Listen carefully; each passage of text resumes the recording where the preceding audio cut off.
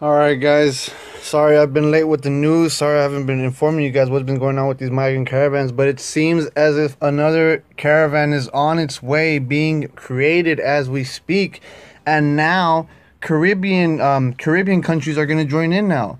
We're talking about Cuba and other Caribbean countries that are along the Latin America coast, on the east side of the coast.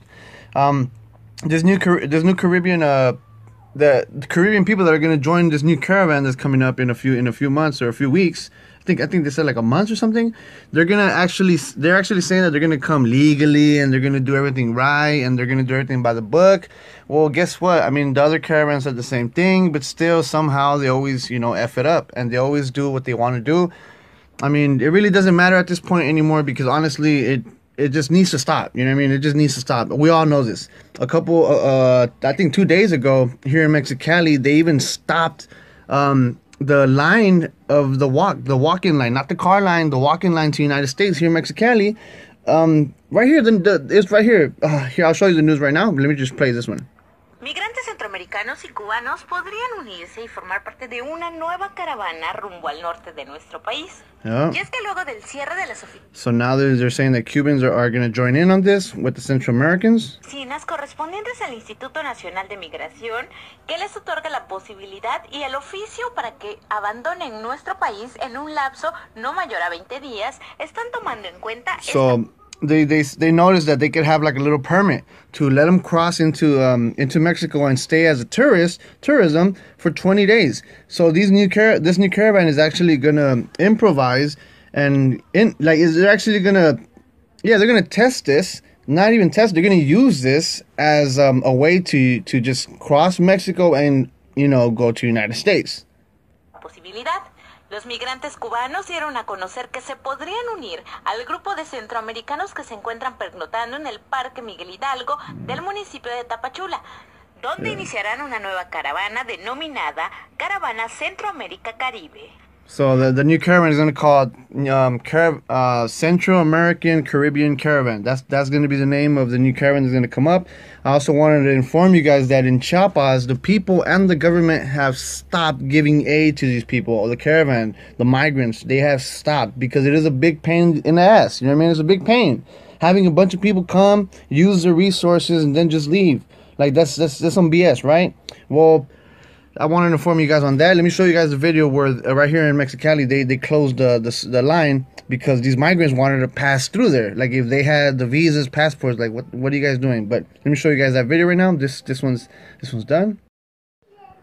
Okay, so I was looking for the video and I guess they actually brought it down. I guess someone deleted it or it was just brought down. But I have the proof right here.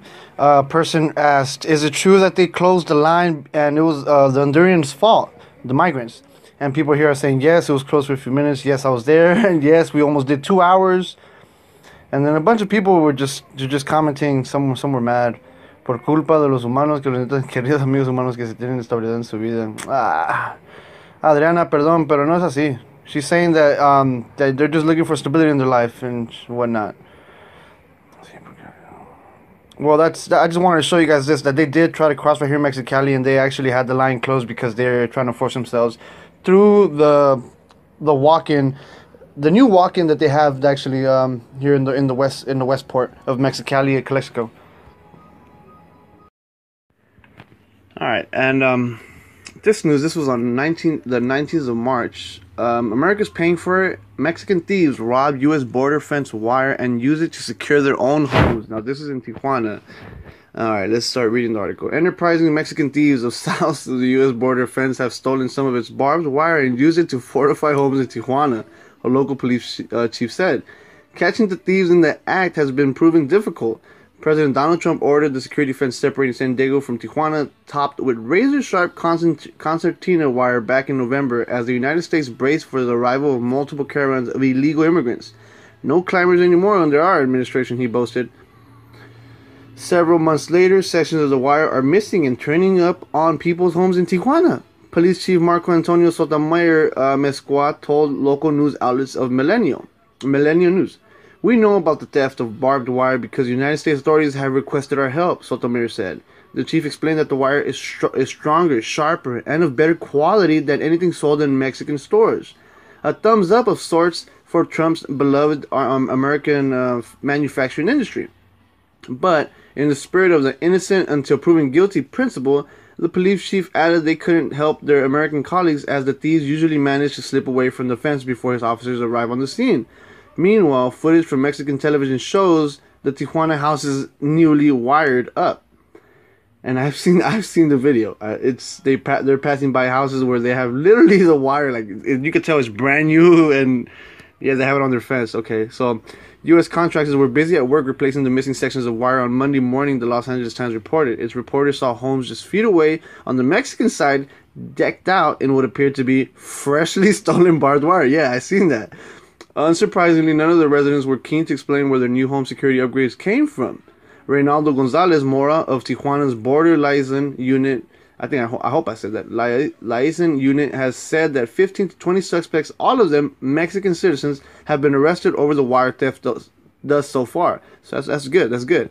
Most people who have been deported from the United States and people who have had problems with drug addiction and live mostly on the street are the ones that are robbing this concertina wire. So this is pretty funny and ironic, but at the same time, like, look how crazy this is, okay? All right, so this man on the left is ex-president Enrique Pena Nieto of Mexico. And on the right is his lovely, soon-to-be ex-wife. And she is divorcing Pena Nieto, but she is putting strict conditions. And those strict conditions are 12 years of private aerial transport, and for him to buy her and her family 35 latest luxury model cars.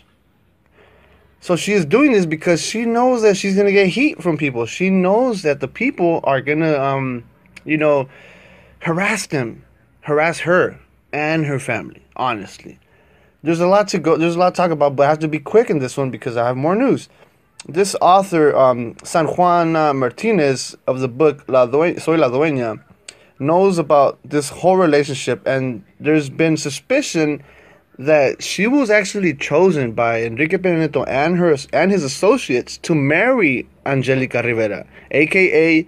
right here in Mexico, she's known as La Gaviota. It is said that this man is gay, Enrique Pena Nieto, and that he made a secret contract with Televisa with this woman to be his wife for the terms of presidency. That's so messed up. That is so messed up. And now, what I'm telling you is so ironic is that she knows how hard he has bitten into Mexico. She knows how hard he has sucked out money from Mexico. So that is why she is asking. No, she's not asking. She's demanding 12 years of private jet, basically, and 35 latest luxury cars for her and her family. 35!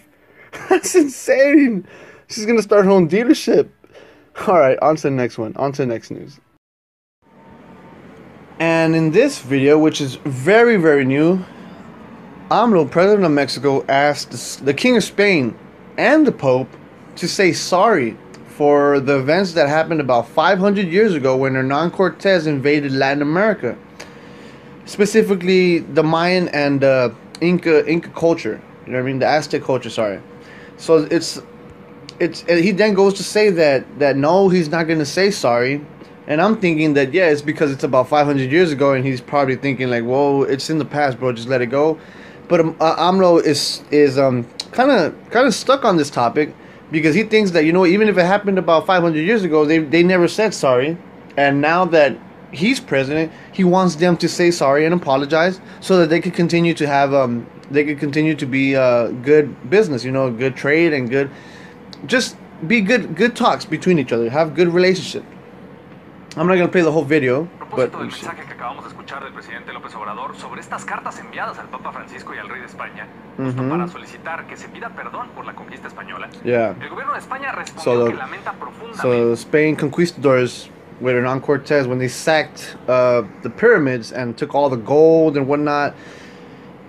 Yeah, that's about that.